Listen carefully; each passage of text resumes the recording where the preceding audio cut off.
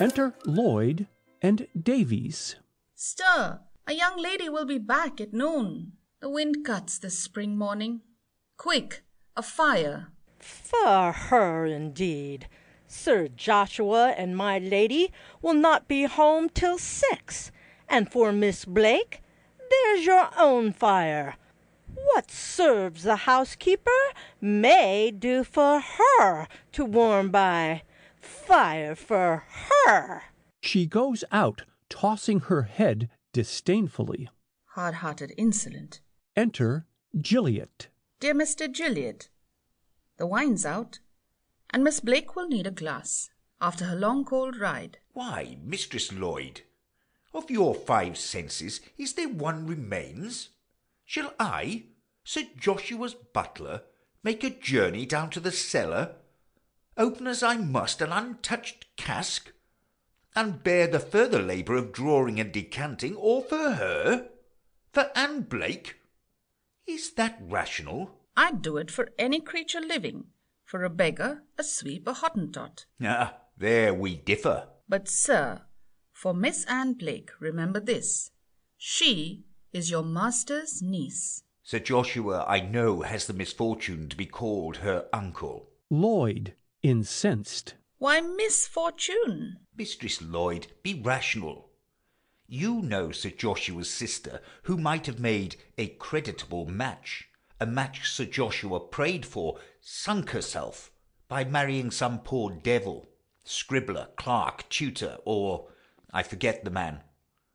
What followed? They'd not a coin or crust.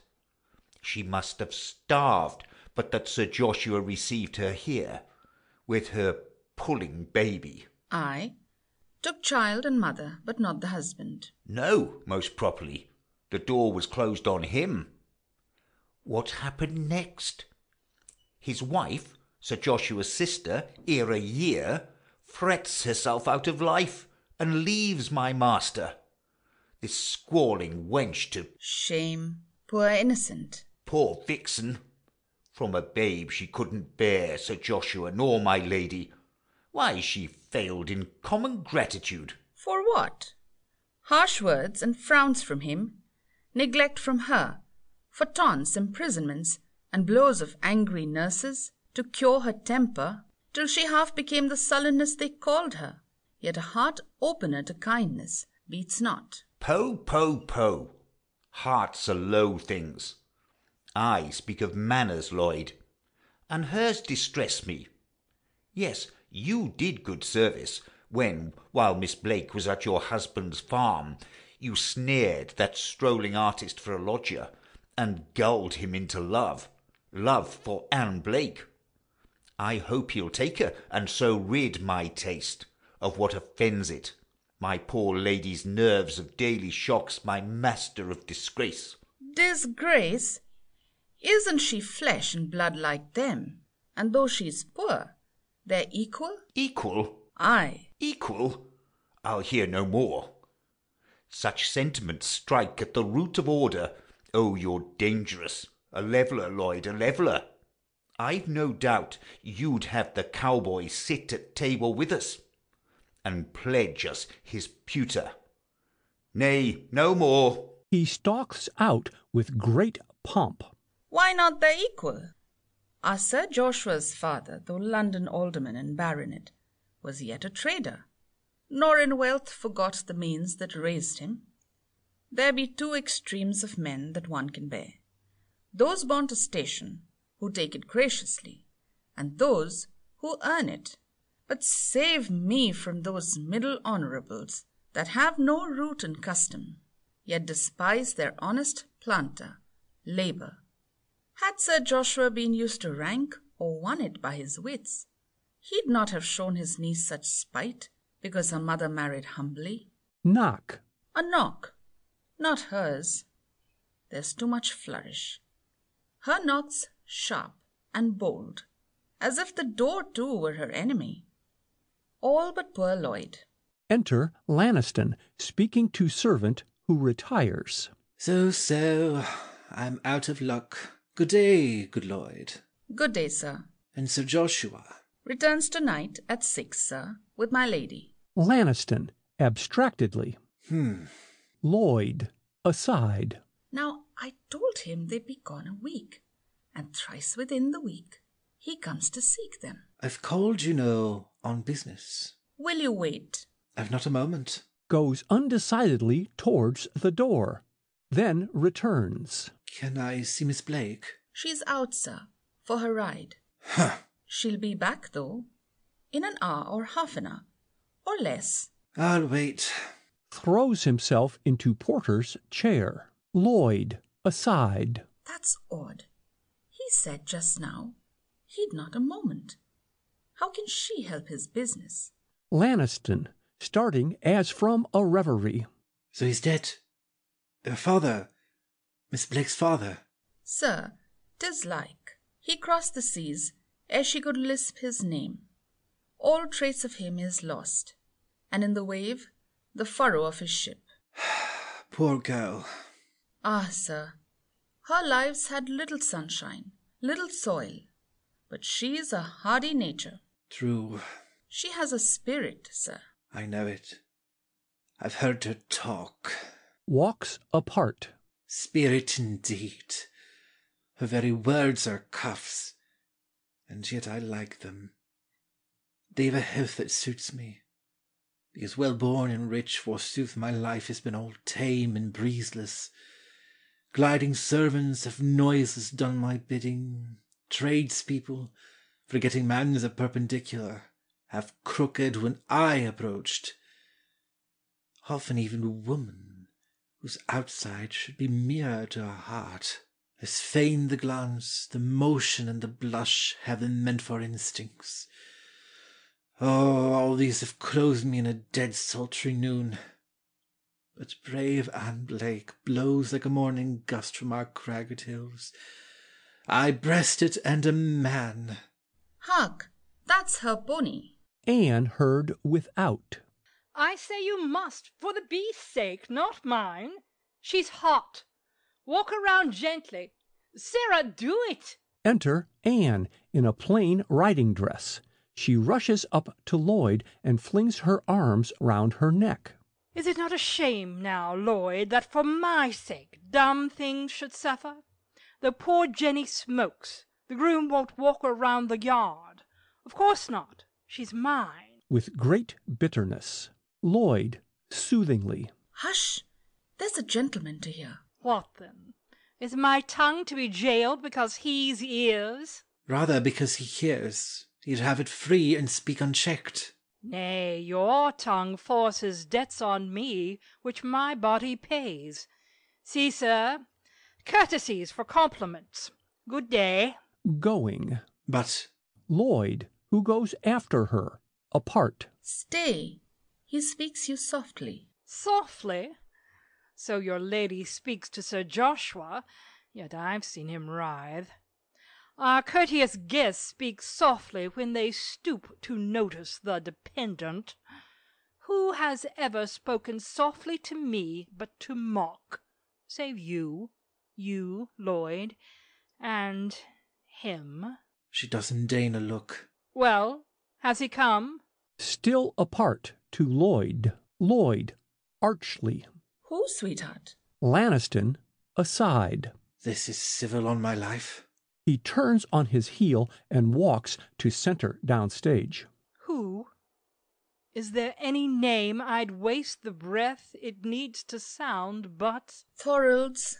Edward Thorolds. No, not yet come. Absent again for weeks, and still he hides the cause. Nay, I'll not murmur. I've no more claim to his dear love than has the heather to the sun. Yet how I dash down crag, through wood or plain, in hope to meet him. I'm in full time. Dependence should be patient. Nay, nay, Bet. Anne goes out dejectedly, Lloyd accompanying and caressing her. So she's gone. The porter's chair and I are left for company. Looking off. Here's one to make a third. Why, if I've eyes, 'tis Thorold, my hero friend from India, my rare compound of grave and gay, whom I perhaps more love than I half fear him. Enter Thorold. Once more here. What? Lanniston? Away from London, leaving all Mayfair under eclipse? What matters to a world that lives by gaslight? What took you from London after your Indian triumphs, ere a maid had asked your autograph or a fond mother secured you for a breakfast? Thorold, smiling. Business, business. Aye, true, I recollect. But recollect most to forget my name, my quality, and chief all points between us that affect Sir Joshua. I'm pledged. You but see an artist in quest of beauty. Good. I'm on a quest after the grand. Folks call the rugged grand. I've found the rugged. Snowdon. No. The Peak of Cadair Idris. The Pont Aberglaslyn. No, it's a she. A girl. Do you know Anne Blake? Thorold, starting but quickly composing himself. Anne Blake? Sir Joshua's niece? The same. Don't laugh. I'm that girl's slave. I've seen her thrice. Does she encourage you? Carelessly. Not she. She pelts my heart with such force from her it comes back again in the rebound. I'll win her. You know not when women have well chased you all your life the zest of giving chase to one yourself. I'll win her. Will you love her? Laying his hand on Lanniston's arm. By my life. I doubt that. Women who are but pursued for the pleasure of the chase are, like its victims, cast off when captured, and the huntsman-lover turns to new game. Lanniston, taking off his hat. I thank your reverence. A wife, my friend, should be a sweet bird won to one's breast by cherishing, not a wild quarry to be hawked down. My 5 years senior, I bow to your reproof. In truth, dear Thorold, I owe it justice. But don't balk this passion. Miss Blake will. Were it otherwise, you'd tire with your honeymoon no older than a crescent. A challenge. I'll make ready for the lists. Soon shall my constancy unhorse your scorn, while I cry victory, Wales, and sweet Saint Anne. He goes out. I could not tell him in this frolic mood her heart had chosen me, her friend, preceptor, met as she thinks by chance. Ah, now, dear orphan, not for thy father's memory art thou loved, but for thyself. She guesses not my station, nor that I knew her father, but her soul, which chill neglect had frozen, at one touch of kindness from me, thawed. And though the current foams at opposing wrong, its waves are clear and bright with glints of heaven. And now to see her. Turning, he looks accidentally through window at side and pauses. Alas, my eyes that thirst so for that sight a while must wait. Sir Joshua returns, and I'd not meet her in his sight, whose taunts my prudence scarcely brooks. Brave Anne, bear on. The day is near I shall have right to shield thee. Exit. Re-enter Lloyd and Gilliatt. Not 6 yet by 2 hours. And here's Sir Joshua and my lady back. Enter Sir Joshua and Lady Toppington, followed by servant and lady's maid. Servant, timidly approaching Sir Joshua. Your coat, Sir Joshua. Back, sir. Know your place. Yes, sir. Why does the fool stand gaping there? Why don't you take my coat? Gilliatt, to servant, who hesitatingly touches the coat. Not so, you country loon.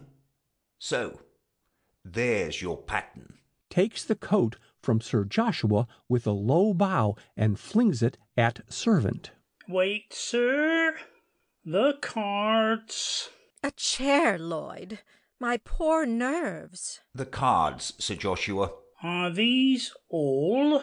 All, sir. Sir Joshua, glancing over the cards. Dobbs, Evans, Jones, the curate, Andrew Ray, from Budge Row, City.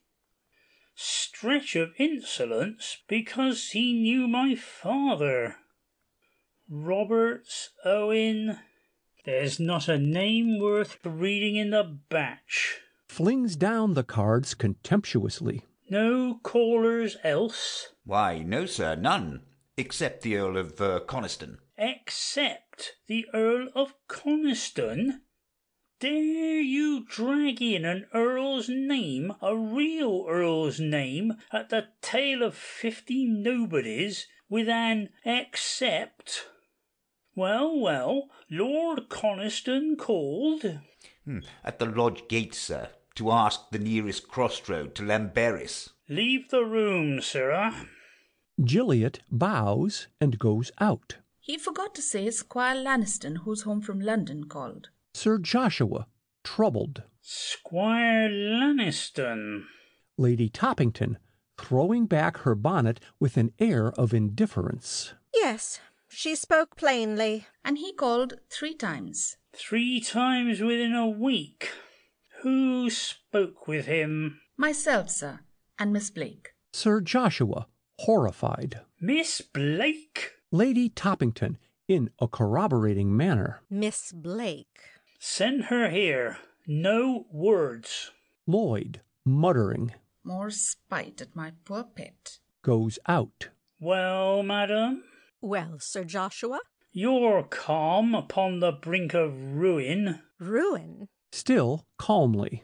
Madam, do you know or not that my estate is mortgaged to Lanniston for thousands? That last year he pressed for its redemption? That he called thrice in this week, doubtless to urge repayment, and that to meet his claim I've not his tithe? You would keep hounds, give dinners, bet with lords. Zounds. Mind my nerves. Nerves, ma'am? You've nerve enough to warm your feet by a volcano. Well, the money was my own. I'd none with you. No, but you'd family. What has it brought me? I'm shunned by the whole county. Dear Sir Joshua, is that my fault? You married and gained entrance to the first circles. I accomplished that. They cut you. You accomplished that yourself. I'm spited every way. Here's Lanniston calls thrice and sees Anne Blake. It's 10 to 1 she's sent him back affronted. Oh, she's here. Anne enters with an air of stolid dejection. You sent for me? Yes. Well, sir? That's your welcome after my absence, is it? A pause. Lady Toppington, sarcastically. Can't you say you're glad to see Sir Joshua? Must I say what I know false? You're too like your low father to be grateful. Would my house were quit of you. It will be soon. Yes, when yon strolling sketcher makes you his wife. Why leaves he still unfixed your marriage day? He had my full consent to take you hence. The dolt most like repents his hasty bargain. Anne shudders and utters an ejaculation of sudden pain. Nay, you use her hardly. Let her not chafe me then. Speak, Anne. You've seen young Lanniston thrice. The fault was his. What errand had he? A fool's. He wasted compliments on me. What was his business? I can't tell. I wouldn't hear it. Why, you never turned him out of the room. No, I got tired and left it. Sir Joshua, enraged. She turned her back on him. He left insulted, enraged beyond a doubt, and for revenge he'll claim his mortgage promptly. To Anne. 'Tis your work. Yours who live by my sufferance, whose least crust is given. Earned, sir, not given. It's but the price you pay to taunt the helpless. That safe luxury, like others, must be paid for. Minx. Anne, with a burst of uncontrollable passion. Be sure you shall not lose. There's one shall pay you back each crumb you dropped me, or, if not, I'd put my blood, brains, bones to hire, nay, coin you guineas out of my life, rather than keep it bound to charity like yours. She rushes out. I'll tame you. Who? Who would have nerves? Enter Gilliatt. Sir Joshua, a letter. I may say a dispatch. Squire Lanniston's groom brought it post-haste. Out, blockhead. Exit Gilliatt. As I said, here's the warrant of our doom. He asks his loans, and I'm a beggar. You too. He laughs sarcastically, then opens the letter. Have I eyes? There's no hoax, 'tis his hand. Jove, how I hate her, yet she must save me. What's your news, Sir Joshua? Do you go to jail? Sir Joshua, jocularly. No, ma'am. 'Tis Lanniston should be confined for life. For what crime? Madness. But it makes well for us. He'll not press now to have his loans repaid. The fool's in love, in downright love. With whom? Anne Blake. End of Act 1. Discovered on left hand. Yes, I thank my stars. But that I grudge the vixen so much luck, this chance falls bravely. Lanniston in love with her, a pedigree old as the hills, and as much gold as melted would make a lake between them. Lanniston nephew-in-law to me. He can't press hardly upon his uncle. He'll extend his mortgage, perhaps forgive it. I can breathe. I'm saved. Lady Toppington, who has entered unobserved on the opposite side. You're in high spirits. Have you seen her yet? Have you told her this good news? Does she keep her senses at such an offer? Has she yet dismissed that rambling artist? Zounds! How dare he venture to woo my niece? She has not dismissed him. She knows not Lanniston's offer. Quick, then, tell her. Haste would mar all. She's a girl's love for Thorold. He showed her kindness. What accomplishments she knows, he taught her. Though she may be brought to banish him, gold will not tempt her. Then what will? Her proud and jealous heart, which, to say truth, has known so little love she almost doubts its presence when it comes. A word, a look, which happier beings would not mark, in her wake quick distrust. She's stung by Thorold's absence. That he, too, treats her as the poor dependent, she half suspects already. Will you urge her to his rejection? Yes, for love's a dream one touch dispels, while wealth and good position last for a life. Also, because you're ruined, save we've a hold on Lanniston. Sir Joshua, advancing to her. Thanks. Lady Toppington, withdrawing. No transports, they try my nerves. Both sides being duly weighed, I'd rather live in ease and bear your presence than starve with you in jail. Sir Joshua, angrily. How? Silence, or I'll not aid you. Motions him off. Sir Joshua, depreciatingly. Nay, we part good friends. Best friends, sir, when we part. A pleasant morning. She curtsies. Sir Joshua bows and goes out. Gold is not everything. It's pleasant, too, to respect the man one marries. Once, indeed, I was love's dupe, like Anne, and half betrothed to a poor advocate. She'll have a lot brighter than mine. Rank, wealth, and... No, Sir Joshua. Exit. Enter Anne, attired in a fashionable morning dress, followed by Lloyd. What means this change? I know it's outside fair, but yet 'tis false. I feel it. This fair garment, worn at my uncle's cost, hangs on my limbs heavier than chains. I'll cast it off. Child, child, be not so mad. Look in the glass and see how it becomes you. Beauty. Anne, apart. Where is he should guide me here? Why this protracted absence? The cause still hidden mystery. Thorold, Thorold, have you, too, learned to stint the dues of love when a dependent claims them? Enter Lady Toppington. Go, Lloyd. Lloyd goes out, Lady Toppington sinking indolently into a chair, while Anne paces the room excitedly.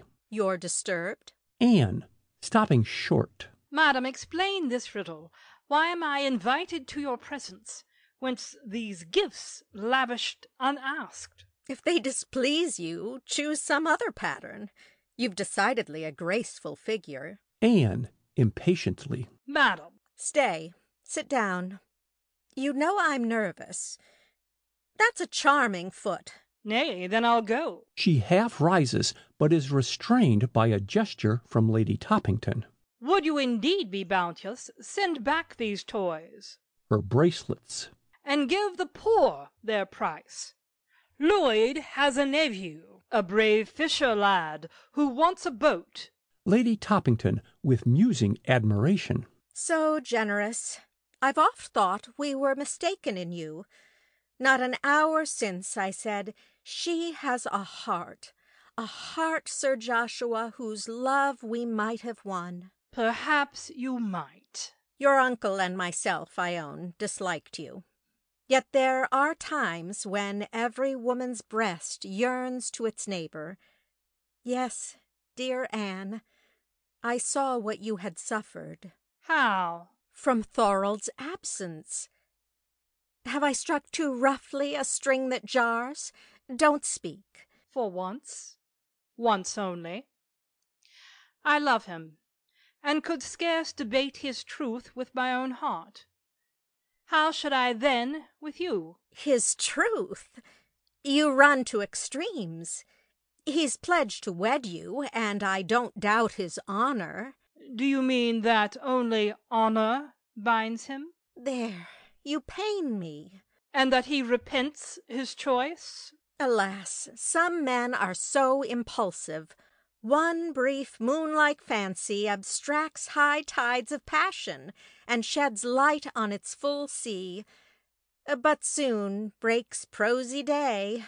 Romance, their moon dies out, and their heart's ocean, last night too deep to sound, creeps back and leaves sand, weeds, and froth behind. Anne, to herself. And Rex.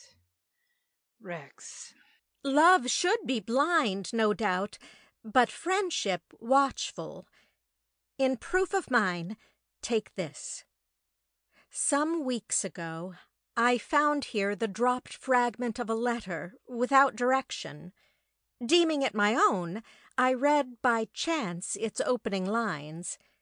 They bore such words of passionate tenderness as women breathe but to those they love. Well? Thorold entered and claimed it eagerly. Well? It proves nothing. That he'd a friend who prized him, nothing more. Aside. And yet 'tis strange. Nay, we'll not doubt then that Thorold means you fairly. Fairly? Aye, he'll keep his bond, you think, but curse the whim that signed it. Has no coin to pay that store of sumless love he vowed, but oh, he's honourable, and ready with the forfeit. I could blush at my own jest. Such love suits, nay, such law suits. The bachelor a bankrupt, and the maid his creditor. Conscience the officer she fees to arrest her victim, and her heart is jail. With constrained laughter. I'd give the world to have your spirits. Ah, Thorold's returned. Have you seen him? No. He's written. Once. When did you say? Last week. He named a day for his return? No. Or explained why he delayed? Anne, curtly. He bade me not inquire. He bade you not inquire? I wronged his trust to say so much. Confiding girl. You were to wed in May. Is that so still? No, not in May. In June? I know not yet. He leaves you ignorant on points like these. Her jealous soul has caught the spark. There'll soon be flame. Aloud. I'm silent. But when next he treats you as your aunt's dependent, tell him she bids him rank you as her friend. Enter Gilliat. The Honourable Mr. Lanniston of Lanniston, through me entreats an audience of my lady. Goes out. Lady Toppington, aside. I've paved his way. Himself must do the rest. She looks earnestly at Anne, who sits absorbed, then goes out. Anne, after a pause. When next he treats you as your aunt's dependent. Those were her careless words. Is it so? Of late he has been often absent, and he checks my questions of the cause. He'll sometimes chide them as if I were but his pupil. I must learn restraint and patience, and he'll give me kindness. Allot me half his thoughts. Then comes a bar. Here your love's free to walk, that chamber's private. A duteous wife's content, no doubt. For me, I'm not that wife. Rising. No. Were his heart ruled wide, I'd be its sun, or nothing. Fill my world, or burst from it to ashes. What wild wrong is this to Thorold? He who taught me first man's nobleness, so good, so just. Ay, there, so just. Does justice bind him to those vows? A moment's pity breathed, and his heart shrinks from? Thorold, without. Anne! Anne! He enters. At last! Thorold! She rushes towards him, then suddenly checks herself. So, you're returned. What, for no warmer welcome? Kissing her. Anne, turning away. Nay, you talk as you had been years away, not 3 short weeks. Did they seem short? To you. Why, Anne? Anne, carelessly. Because you're often absent. What one often does, 'tis plain one likes, and what one likes seems short. Excellent logic. Then because you've borne my absence often, it seemed short to you. 'Twas forced on me. 'Twas forced on me? Explain it. My absence? Thrice. You've asked me that before. Thrice I replied, I cannot. Then my right, the right of one betrothed to know your thoughts, must crouch to your high will. No, Anne. Your love must trust my will. I grant 'twixt maid and lover should be no secrets, save what reason claims and conscience warrants. If by these compelled to veil his thoughts, Ay, then 'tis her part to credit the compulsion. She will think, who led her steps in daylight, smoothed her way when rough or thorny, was her shield in peril, in weariness her staff, and when the night sinks on her path she'll cling to him, and feel no star above her head more clear and steadfast. After a short pause, she gives him her hand. I knew you'd give your hand. Anne, aside. he knew I'd give it. He molds me like wax, all calm, no passion. If he loved me, he'd be angry. Withdraws her hand. What, not pardoned? Pardoned by me, an outcast, a stray waif, on fortune's tide, without an owner's name, or stamped with one I scorn. Whose? Whose but his who lured my mother from her home, made want that cankered life, her lot, dependents mine, who forced on me the life he left to insult my father's. Thorold, with sudden energy. Hold! A stigma, though deserved when a child brands it, makes the hearer weigh the censure with the sin. But if unjust... No, you could not mean it. Say I did. What warrant cites me to your bar? That instinct which makes the honored memory of the dead a trust with all the living. What has warped your heart so from its course? The word of all men who knew my father. He lacked the strength to scale my mother's height, so drew her to abasement. Did she so deem? True, he was of a band whom fortune frowns on, whom authority oft uses and forgets, but still, their souls are the world's life-blood. Who? The men who think, whose weapon is the pen, whose realm is the mind. I mean not laureled bards, but daily workers, who like the electric force, unseen, pervade the sphere they quicken. Nameless till they die, and leaving no memorial, but a world made better by their lives. You knew my father? We met abroad. 'Twas in his later years. I heard his story there. Your mother held his love above the world, and, spite of menace, gave him her hand and heart. His thrifty earnings sufficed till fever seized him. Then on both fell that sharp want. His wife mourned for his sake, with which his child upbraids him. Anne, aside. Plain he hates me. Never would love on one brief bitter mood pronounce so sternly. I've at least this grace, that heartless as I am, I free your sight of what must needs offend it. Rushes out by window in flat. Stay, Anne. Gone.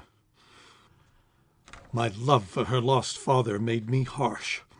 I should have thought how much that secrecy his dying wish enforced must try a nature ardent and galled by wrong. To-day, when much I purposed to reveal, and had at hand the spells to soothe her. Producing a miniature and locket. Here, her mother's face in its fresh youth. Ay, here the locks that flung new grace on grace they hid. Here, too, the words her father wrote, and which, when worn by time, I then transcribed to save them. Looking at the endorsed paper envelope from which he has taken the locket. Enter Lady Toppington by window in flat. Seeing Thorold, she stops short. He takes the portrait. Angel sweetness, unlike thy child in feature, yet when love has lit her mien, I've seen that very look. Pressing his lips to miniature. I'll bring her back, and those mild eyes she never beheld till now shall win me her forgiveness. Anne! He leaves miniature, locket, and envelope on table, and goes out by window in flat. Lady Toppington standing aside, unperceived. Lady Toppington, advancing. I wonder how angels look.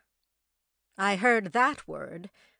Besides, there's no mistaking kisses. Taking miniature. Ah, the face.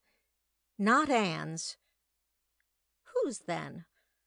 A rival's? That indeed were opportune. Methinks I've seen a face which this recalls. Where? Where? 'Tis fancy. What's here? A locket and its envelope endorsed by Thorold? So. Reads. Token from one more dear than life. Indeed. Anne re-enters hastily by door. Forgive me, Thorold. I was unjust. You, madam? Don't decide you were unjust too soon. Do you know that face? Shows miniature. No. 'Tis a fair one, though. Most fair. With eyes that melt the heart, with lips that woo such kisses as Thorold pressed there. Thorold? Aye, but now, entering by chance and unobserved, I saw it. Nay, caught his words of passion. He has no sister. None. Whose the portrait, then? Aye, whose? Poor girl, too plain his motive for reserve and absence. Do you now read the mystery of that letter he dropped by chance? Hers was the pen that signed it. Pointing to miniature. Your rivals, your triumphant rivals. Aye. No, you're his enemy. Lady Toppington, handing her the envelope. Whose is that hand? Thorol's. Reads. Token from one more dear. More dear. She falters. More dear than life. Anne drops paper and stands motionless. The paper wrapped this locket. See, the golden hair within's the same that waves across that pictured brow. Shows both. Room. My brain swims. Lady Toppington replaces locket, paper, and miniature and supports Anne. Thank you. I can walk. It was his hand. She reels towards the door and falls. End of Act 2.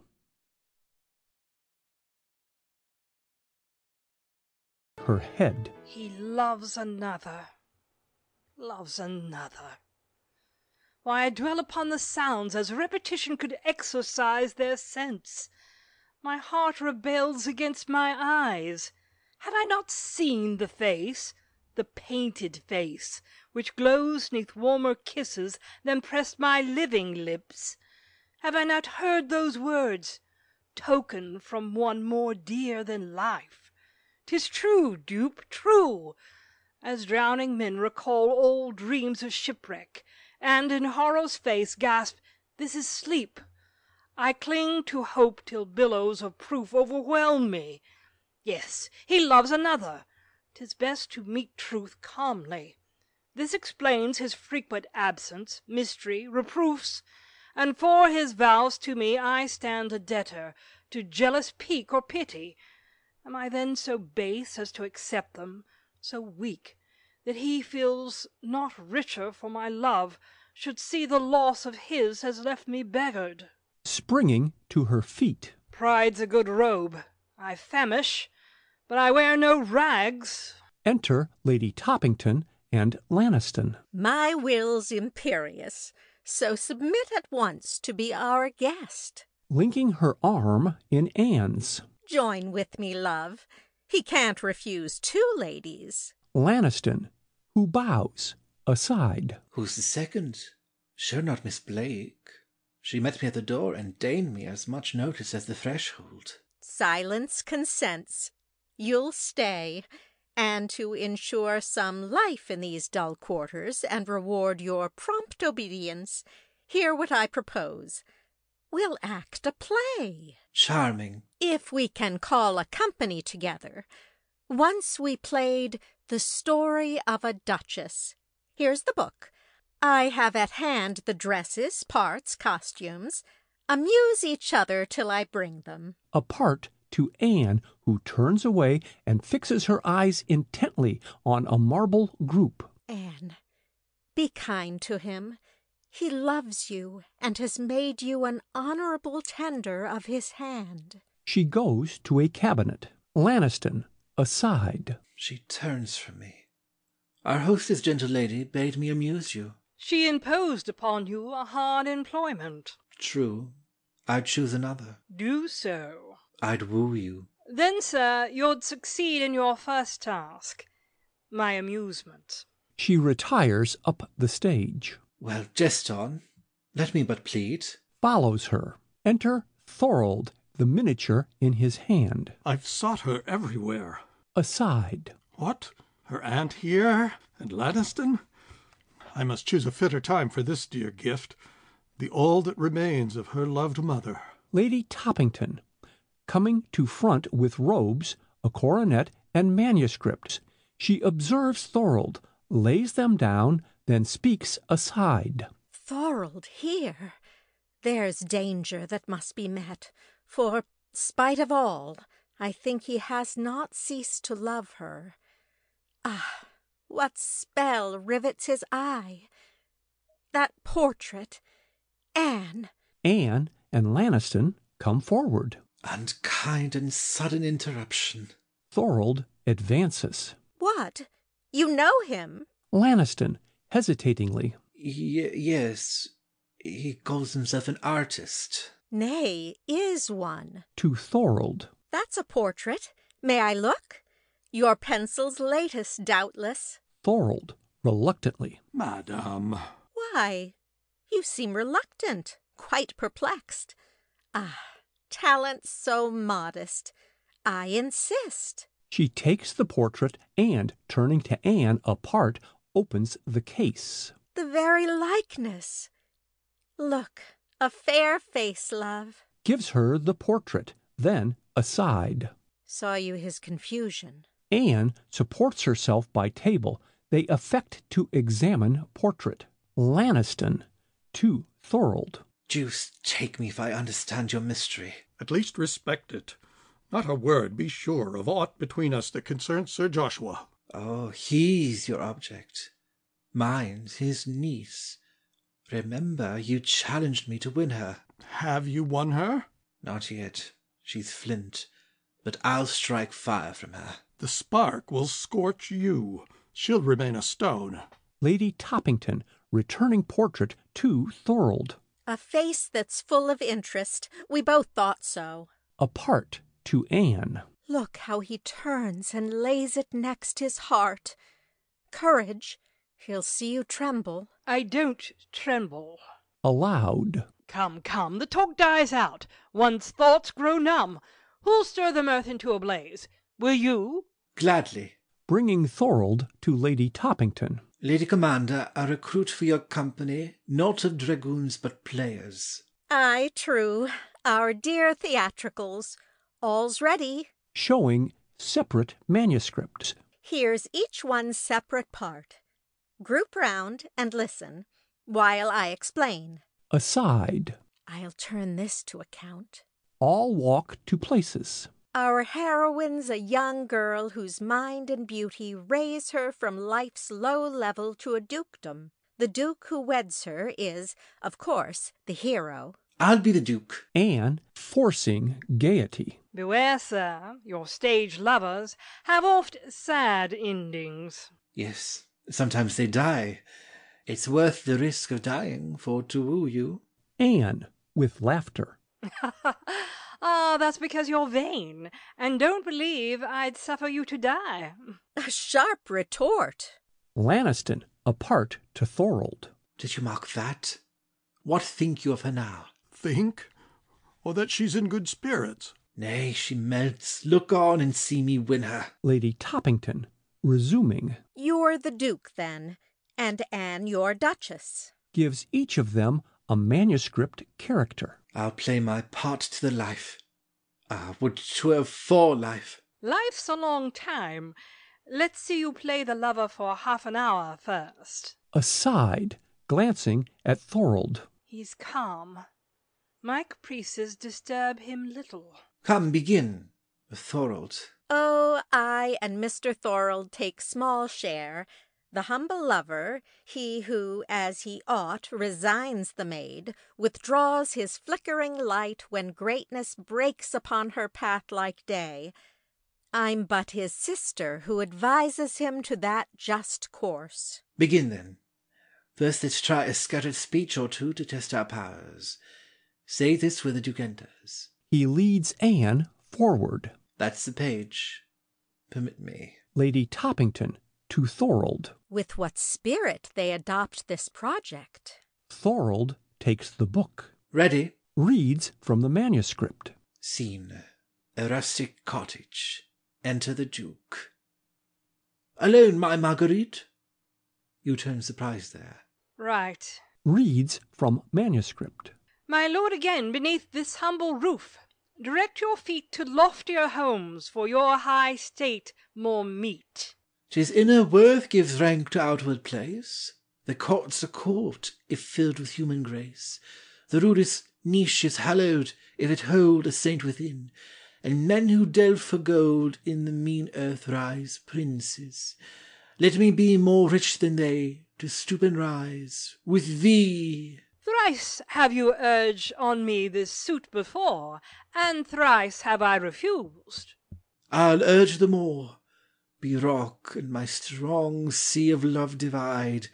It ebbs, but to return a mightier tide. Repelled again, more high the billows roll, and sweep at last resistless to their goal. Maiden, I claim this hand. He kneels and kisses her hand. Lady Toppington applauds. Thorold interposing between Lanniston and Anne. Stay, Lanniston. That's not the stage direction. He doesn't kneel and kiss her in the book. Shows the page. I did it upon instinct. Rises. Anne to Lady Toppington. Is he jealous? Jealous? With that cold eye? No, but he is proud, nor brooks another's homage to his bride. I'll sound him, though. Converse with Lanniston.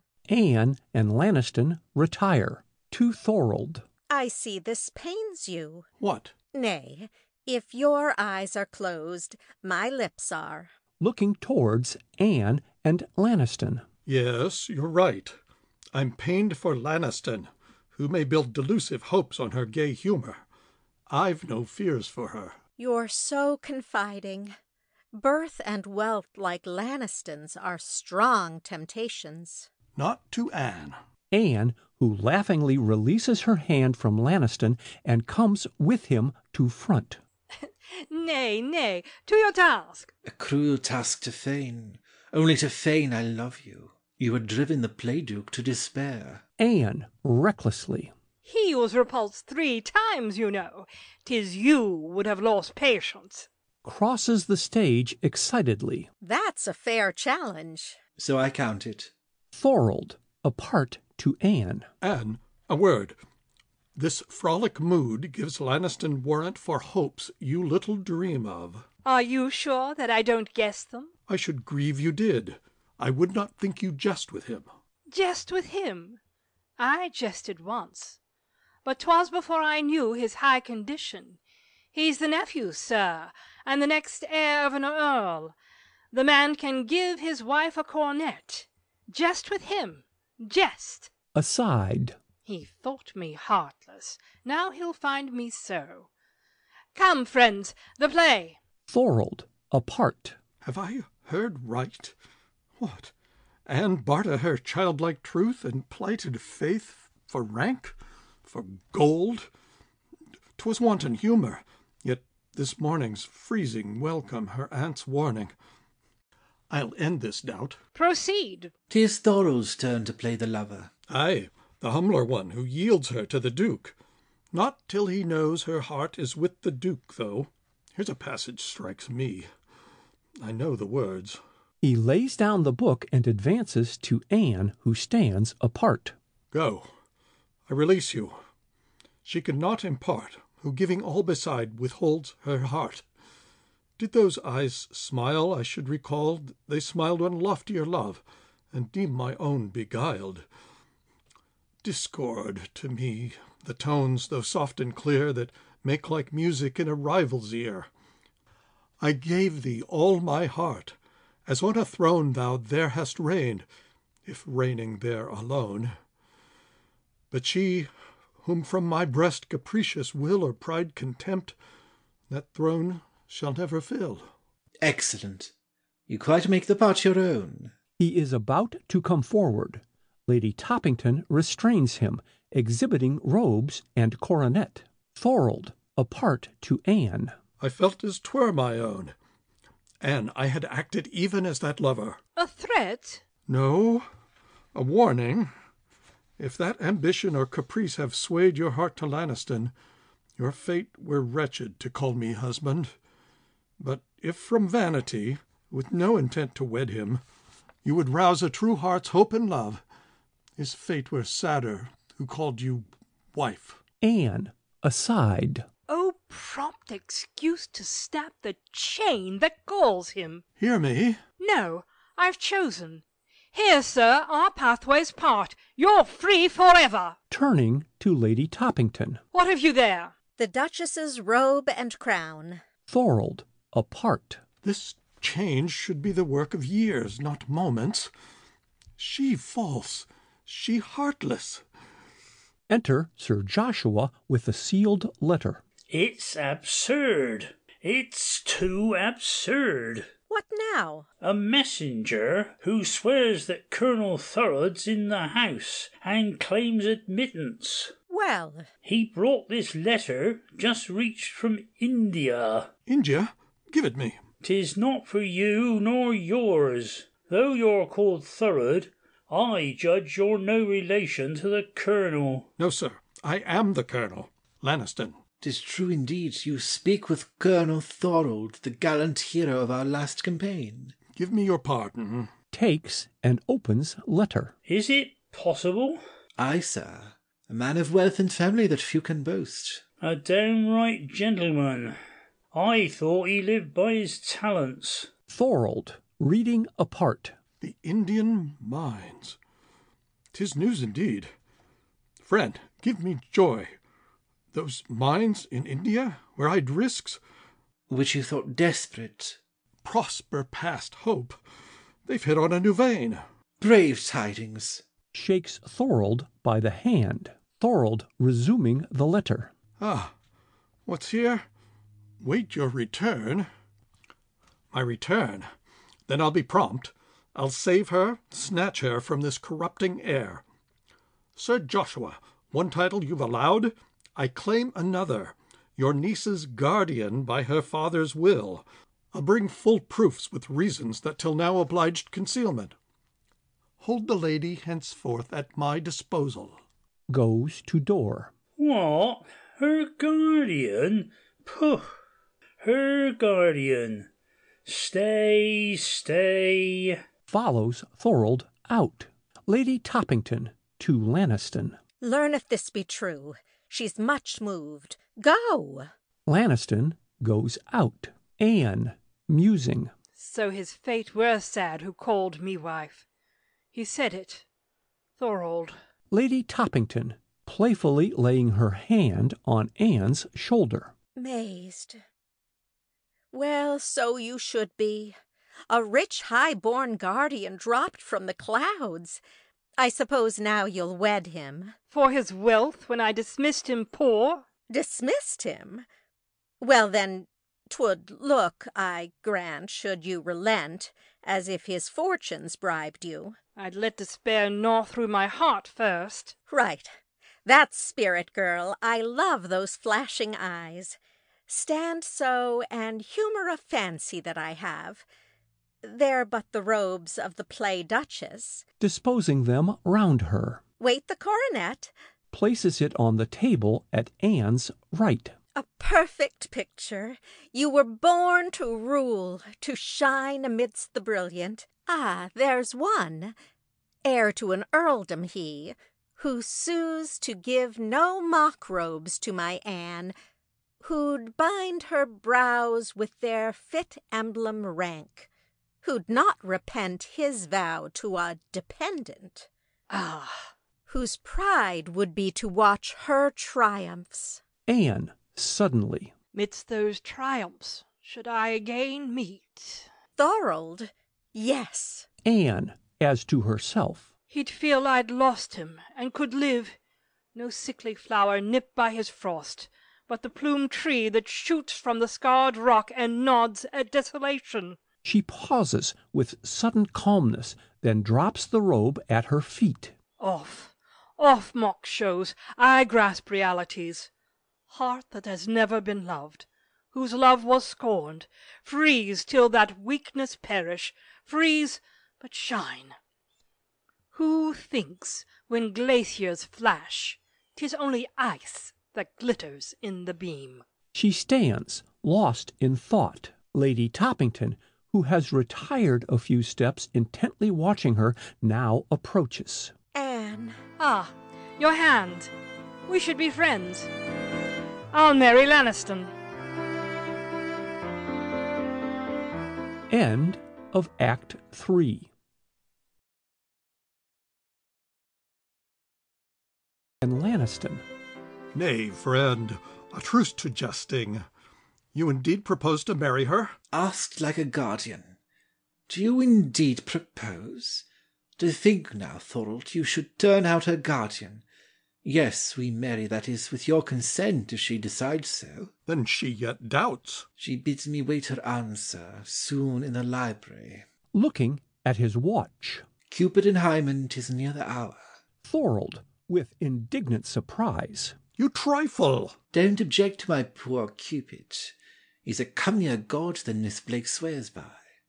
Plutus. How? You know your ward so little. She's a sparkling eye, but shrewder than 'tis bright. Sir, by her sex nature has spoiled a lawyer. There be women who shine in drawing-rooms. Some captivate on horseback, some are irresistible in kitchens. But her sphere's a pleader's chambers. Some charmers lure by dress, some melt by music, some with the imperious lightnings of their eyes effect a breach in hearts, some all by learning. She's none of these. Her forte's arithmetic. You should have heard my wooing an hour back. Anne, behold me at your feet, I cried. You'll give me hope. What was her answer? Straight to the point. She asked my yearly income, net, after all deductions. If indeed I were a peer's next heir, would live in London, take her to court, mix with the world, and see she matched its proudest, for all which perhaps she'd give me a wife's duty. As for love, I must omit that trifle. Well, I promised. Her frankness suits me. I prefer a hand labelled for sale to one that coyly slides into your palm and tingles for your purse. Thorold, energetically. it shall not be. It shall, ere she consent. My truth's engaged to it. Are you a rival that you would thwart me? No. For me, love's spark glows not within her breast. But, sir, I knew and loved her father. When in India one high in rule aspersed my soldier name, his honest, fearless pen disproved the lie, and won me back that amulet true souls must wear, or perish, honor. We grew friends, heart friends, until he died, most poor, most noble. I'd save his child from sin. Sin? That black sin which vows what the heart shrinks from. You have said she loves you not. You're warm, I find, sir. Time cuts short this conference. He bows coldly and goes out. Nay, I follow then. Anne, whom I so loved, my once betrothed. I bear thy loss, but could I bear thy shame? He follows Lanniston out. Enter Sir Joshua, Lady Toppington, and Anne. But hear me, my dear niece. Leave me, Sir Joshua. You may trust me, madam. You'll give full consent to Lanniston's suit. I have said it. Quick consent. Dear Anne, say quick. My maxim is, secure the bird while the lime's fresh. 'Twas so I won your aunt, ha! You'll heed my maxim? If you'll leave me to ponder it. And further, niece, don't tell him you take him for his money. Men don't like it. Truth isn't told at all times, and in courtship one never tells it. Yet that very truth I'll tell unless you leave me. Lady Toppington, apart to Sir Joshua. You'll spoil all. I'm not at ease. She'll change her mind and Lanniston call in his mortgage. One more word, and then I'll go indeed. You're sure you'll not relent and marry Thorold? Thorold, who despised the poor dependent? Listen, by each good men value, by what goal or lord's smile is to your heart, or pride to my own crushed one, or prayers to gasping lips, that poor dependent vows never to wed Thorold. Now withdraw. You may, and satisfied, that vow would bind her though her life paid it. Come. Farewell, dear niece. You'll be discreet now? Lady Toppington, forcing him off. Come. A quick consent.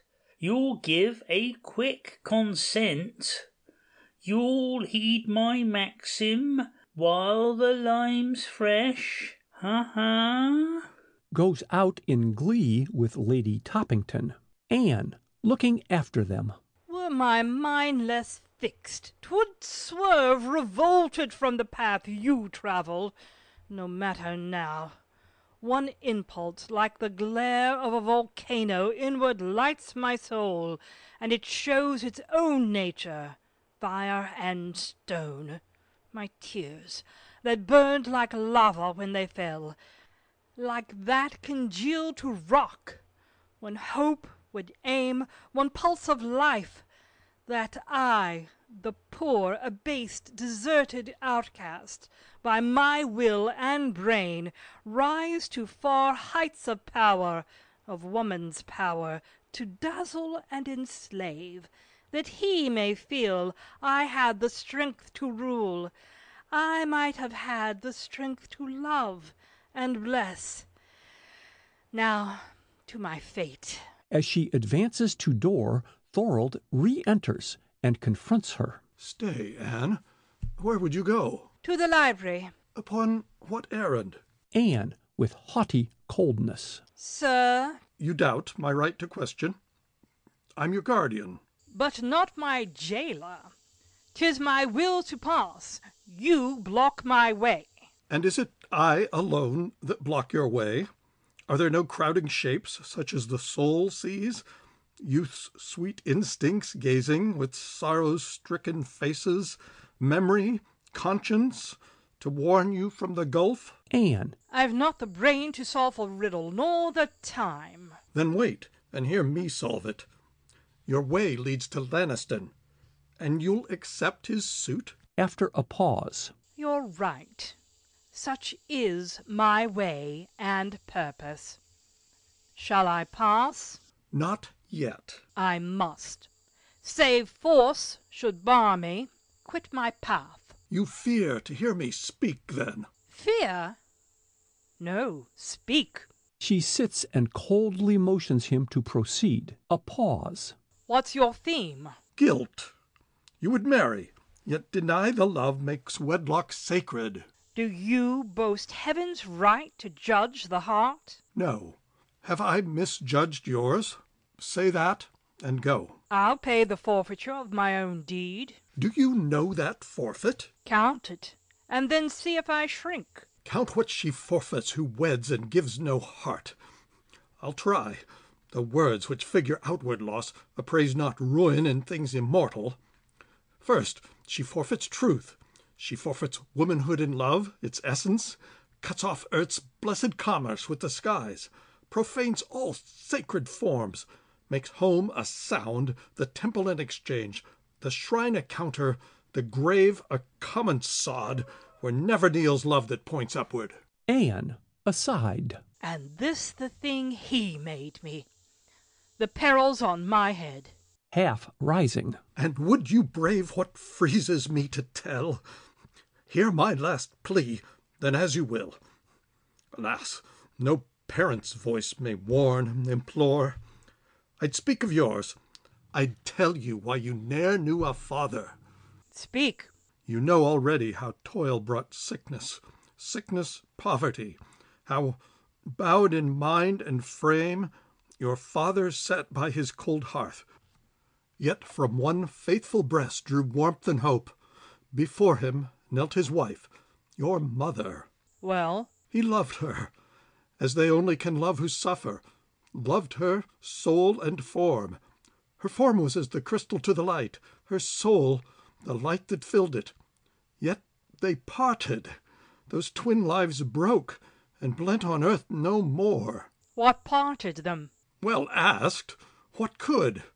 Not want. They had quaffed it to the dregs, and in its cup pledged love anew. Not exile, Where he stood was home to her. Not chains, her faithful tears had rusted them to free him. Not the seas, they had foundered on one plank. Not Iceland's snows, you had tracked her footfall there. All these men brave for gold, while love had mocked them. Tell me, then, what severed them? They had a child, an infant. Famine was at their threshold. For their child those true hearts quailed. They sought your uncle's aid. He offered shelter to the wife and babe, denied it to the husband. And my father? Strained your mother to his breast, till soon their eyes lit on the form that clung for life to hers. They saw its wan, pinched cheek, the blight of want creep on their blossom. They could save it. He, with one long kiss, till their souls met again, embraced his wife, unwound his beggared arms, and said, "Wife, go." And for her child she went. Anne, aside. I must quit or yield. She rises. Thorold, detaining her. You were that child. For you they wrenched the bent of life, slid from the raft that buoyed their fainting limbs, that you might ride the sorrows where they sunk. Cease. Will you pay that mighty debt by sin, a sin that mocks the love they worshipped? See, your mother speaks. She pleads. Look in her face. Snatches the miniature from his breast and places it in her hand. Her face. That portrait. My mother's face. Even so. My mother. Mother. Sinks on her knee, reverently pressing her lips to portrait. Thorold gazes on Anne with deep emotion and exits. End of Act 4. Toppington. Refused him? Anne refused him? Calmly, firmly. I've seen the letter. Refused Lanniston? £12,000 a year and a near earldom flung back like a gown in tatters. Why, it's impious. It's crossing Providence. And he'll claim his mortgage. Ungrateful minx, to ruin me, her friend and benefactor. Hush. She'll marry him. She'll not, to spite me. But she will, to escape you. And she's no choice. Mark, I've persuaded Lanniston. Not her own will refused him, but her guardian's. He'll wait a second answer. Thorold leaves at once for India. It seems some mines there have brought him sudden wealth. Sir Joshua, impatiently. There's luck. 'Twas said those mines would fail. Shares went for nothing. Now their owners turn out princes and count thousands for their risked hundreds. There's luck. Paces the room, then composes himself. He's no thoughts, though, to waste on Anne. And she would rather starve than be his debtor. In great poverty her father died. Lanniston had that from Thorold. Her only choice, then, lies between her suitor and you, her benefactor. Oh, she'll marry. Aye, or repent it. Hush, she's here. Enter Anne, simply attired. I came, madam, to tell you what 'tis fit you learn. I've pondered your friend's suit, and have refused it. Sir Joshua, ironically. Can you deign your reason? Yes, he's generous, and merits love. I felt none. Oh, we're meek, we're nice, it seems. We can so well afford the luxury of a conscience. We can't marry. It wounds our principles. Let principle feed, clothe, and house you. Stay, unmanly tyrant. She'll hate you. Let her. She'll the sooner seek a husband's shelter. Lady Toppington, kindly to Anne. 'Tis your last resource. He'll grind you in the dust. Your pride forbids all thought of Thorold, nay, your vow. Anne, emphatically. The sin of my rash, selfish heart, which his recoils from, forbids it too. Nay, could he pardon still the poor dependent, who forsook him humble, will never share his greatness. Sir Joshua, aside, exultingly. Then all's safe. She's in my power. He moves to the door. Yield, Anne. Go, madam. Lady Toppington follows Sir Joshua out. Yield. Plunge back into that guilt whence Thorold snatched me? Never. He loved me. 'Twas my mother's face stung me to jealous madness. Gazing on the portrait which she wears. He must despise me now. The tears of my remorse he may not see nor trust. Within his hand mine may not anchor. When storms lash me on, and when I die, upon my upraised eyes no love may float from his. But once he loved me, and I will keep my soul inviolate to his love's shadow. Lloyd, who enters cautiously. Darling pet, dear child, the colonel's here and seeks an interview ere he sets sail. Set sail? For India. Why, sure you've heard it. No, or heard it but as in a dream. Set sail for India? It's strange, all strange, that he should prove a hero, a great man the world talks of, one whose name's in the newspapers. Why, all the tenants around are bent to honor him, and in procession to see him to his ship. To his ship? Heaven bless them. They know his worth. Lloyd, observing her emotion. Nay, bird, he's little worth who'd wrong or slight thee. Lloyd. Don't thrust me off. I meant no ill. I'll call him kind to please you. He may forsake you, all may, but not Lloyd. Anne, casting her arms around her neck. Dear Lloyd. He waits. Lloyd snatches her hand, kisses it, and goes out. Is it real? To meet once more, then part, most like forever. To think tomorrow even the white speck of his sail will vanish, and a whole life slide from me in an hour. Is it real? I must be calm. He shall not catch one cry of this wild grief from me who left his lot when it seemed lowly. Love itself would seem like interest. He might think me sordid. I could not bear that pang. Enter Thorold, followed by a servant with casket and packet. So, friend, the casket. Takes it and places it on table. A packet, just delivered, sir. Hands it to Thorold and goes out. Thorold, opening it and taking out a deed. Ah, from Lanniston. Looking at Anne, who affects to occupy herself with books and prints. How all unmoved she looks. She never loved me.